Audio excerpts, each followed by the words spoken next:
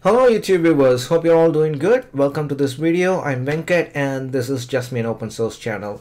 Right, this video is going to be a very quick one. I just want to give you some updates about my Kubernetes GitHub repository. So if you're following my channel and my Kubernetes series, you might have noticed the latest version of Kubernetes is 1.16.0. And so far, I haven't done any video. The only video that I've done using Kubernetes version 1.16.0 is the previous video about the kubectl crew plugin, how to manage your plugins, install, delete the plugins using crew. The previous video, I used that. I basically used the Kubernetes version 1.16.0. But so far, all my 56 or 57 videos so far were all based on versions older than version 1.16.0. So if you're following my video and you're doing Vagrant up, because I've got a Vagrant provisioning scripts in my GitHub repository, and if you're used to checking out my GitHub repository and doing Vagrant up, at this point, when you do Vagrant up, it's going to give you a version 1.16.0 cluster, right? Kubernetes cluster. But I wanted to show you, I wanted to tell you just a heads up that all my manifests, all my YAML files that I've got in my GitHub repository won't work with version 1.16.0. There are basically few changes they introduced in 1.16.0. They didn't actually introduce any changes, but they deprecated some options that I've been using so far in the older versions of the Kubernetes. So if you are wondering, following my previous videos and wondering why this YAML file, why this manifest is not working, it might be because you are running version 1.16.0. So I'm going to show you a quick example. If you hit that problem, what you need to do and so on, right? Okay, so kubectl version -- short. As you can see, I'm running Kubernetes version 1.16.1. So basically I did a Vagrant up.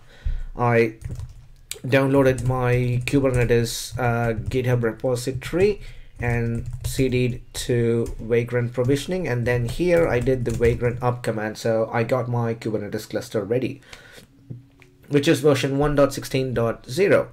Okay, so the YAML files, the manifest files that I've used in all my videos are under YAMLs directory. Okay, so all these YAML files, if you try to use that in the version 1.16.0 cluster, most of them, they won't actually work.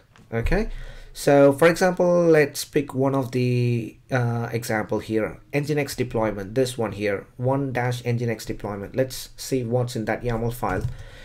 vi 1-nginx deployment.yaml, and you can see it's a very simple nginx deployment, nothing strange about it. 2 replicas, the image is the default nginx image, API version, pay attention to that one, API version is extensions /v1 beta 1.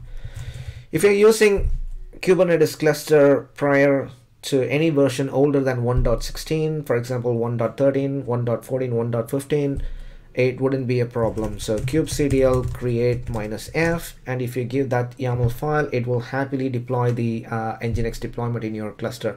But with version 1.16.0, it's not going to work. Yep, that's the error you will be seeing. No matches for kind deployment in version extensions /v1 beta 1. That's because with version 1.16, they have deprecated this API version. So they have made lots of changes. They have deprecated some of the API versions. Well, you can actually check what's been deprecated. Kubernetes 1.16 deprecated APIs, and there's the link here. I'll put the link in the description for you if you want.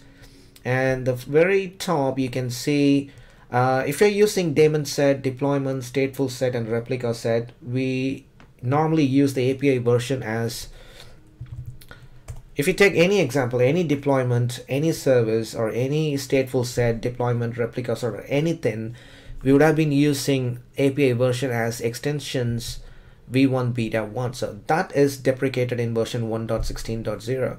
So we have to replace that with apps/v1, otherwise it won't work. So how would you go about, if you've got hundreds of YAML files, would you go about renaming, or would you go about updating the API version on every one of them? No, you don't have to do that. There is a command to convert your old YAML file to a newer version, which I'm going to show you right now. And that's for daemon set, deployment, stateful set, replica set. And for network policy, again, extension v1 beta 1 has been replaced by networking.k8s.io/v1. And if you're using pod security policy, again, extension v1 beta 1 changed to policy/v1 beta 1. All right, so I haven't, in any of my videos, I haven't actually used pod security policy yet, but I've got a video to do. I've got a to-do list to show you about the pod security policies, which I'll come to in the future video. Again, network policy, I haven't used it in any of my videos. Most of my videos were around the daemon set, deployment, stateful set, replica set, and all have been, we've been using extensions v1 beta 1, so we need to change that to apps v1. So if you're wondering why it's not working in your Kubernetes cluster, it's because you're running the latest version of Kubernetes where these API versions has been deprecated. All right.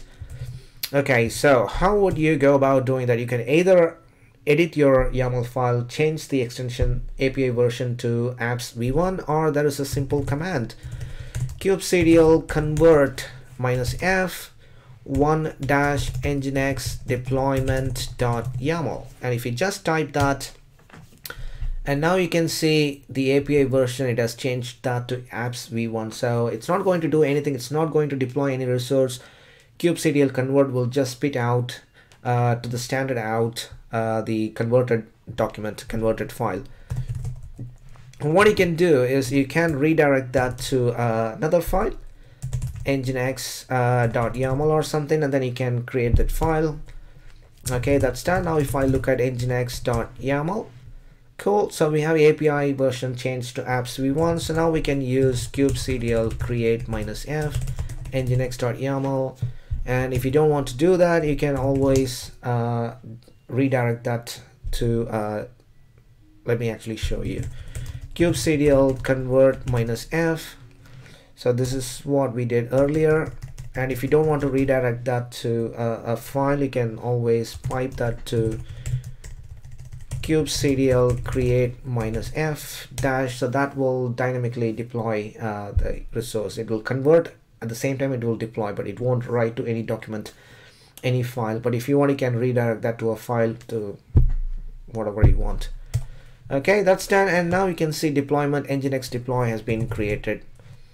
Kubectl get all, cool. Running container is creating and running, so we have deployment nginx deploy, and so on. Cool. So that's really what I wanted to show you. If you're in my GitHub repository under YAMLs directory, so I've done, basically I've used all these YAMLs in various of my videos, and in every single YAML file you have to change the API version. If it's a daemon set, deployment, stateful set, or a replica set, you need to change it. Let's take a look at one more example. Let's look at for NFS nginx.yaml.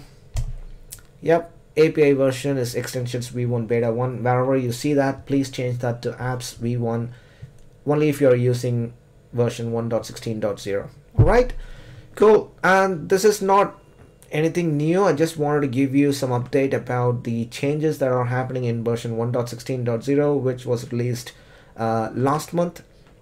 Probably by the time you're seeing this video, you'd have already sorted this out, but in case if you're wondering why this is happening, so this is the reason. API version has been deprecated, extension v1 beta 1 deprecated. In place of that, you have to use apps v1. all right, so if you've got any questions or any comments, any issues, any feedback, please leave me a comment. I should be able to get back to you at the earliest I can. And if you like this video, please share it with your friends, and don't forget to subscribe to my channel. This Kubernetes series is an ongoing series. I don't have any set of agenda or anything. Whatever I learn, I've subscribed to a lot of forums and groups. So whenever I hear something new about Kubernetes, I will explore the concept and I will present it to you. All right. Thank you so much for your time watching this video. I will see you all in my next video. Bye bye.